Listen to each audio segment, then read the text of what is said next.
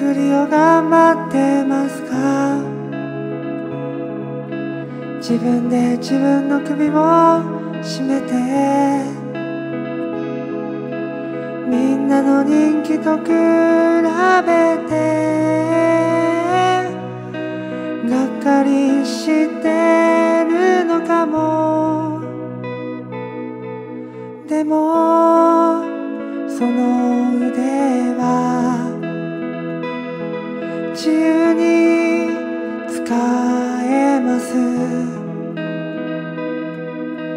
君の頭を優しく撫でてごらん。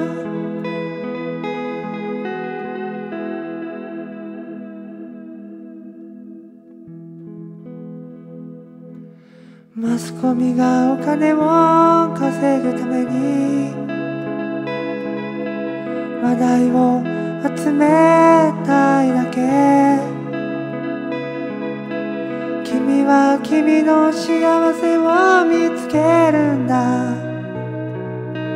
誰かにかっこ悪いって馬鹿にされても、その腕は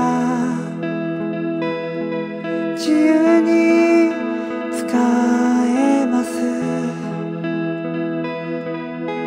君の頭を優しく撫でてごらん、ごらん。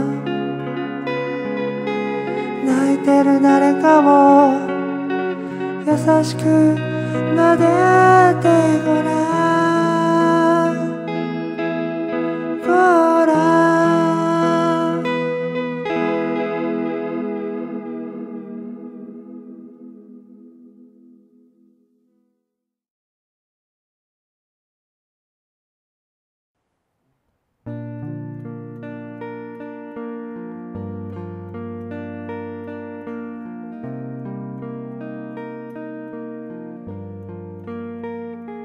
静かな曲聴きたいな。